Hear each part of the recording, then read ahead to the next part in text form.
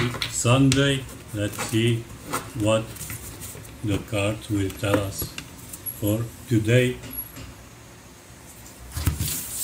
I will shuffle a little bit the cards.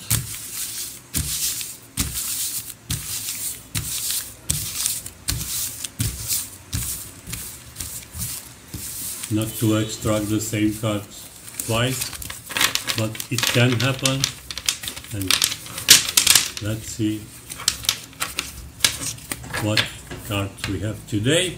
If you like these videos, subscribe to my YouTube channel, like these videos, share these videos,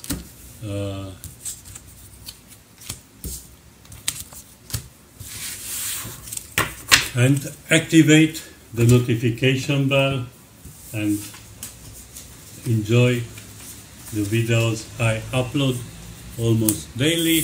So, card of the day: past and future, also cause, consequence, cause, consequence. These relationships are very important in tarot. So, let's see the card of the day. Queen of Swords.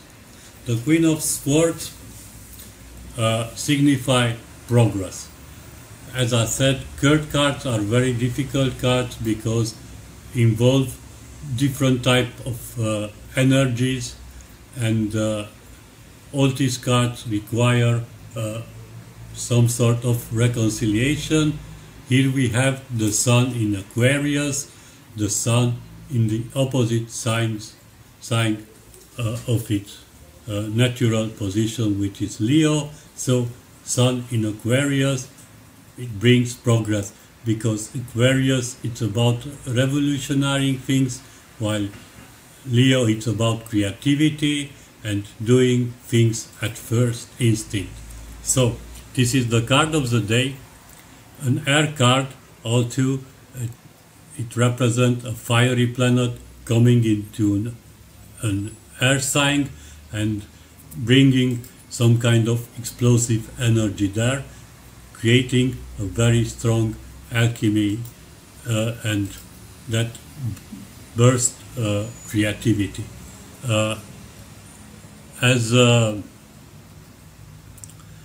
time frame, the Queen of Swords represents the period between January 11 and February 19, and in hours it represents the time frame between 8 a.m. and 10 a.m.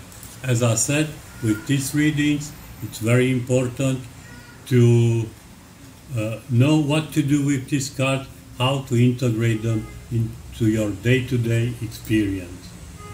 What can I learn today through the Queen of Swords? What do I most need to know about the Queen of Swords, and what is the lesson here? Progress.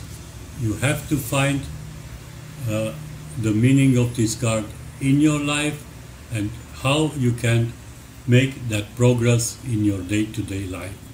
This was the card of the day reading. The rest of the reading, it's available exclusively through my Patreon page. See you tomorrow. Have a nice day. Have a great Sunday.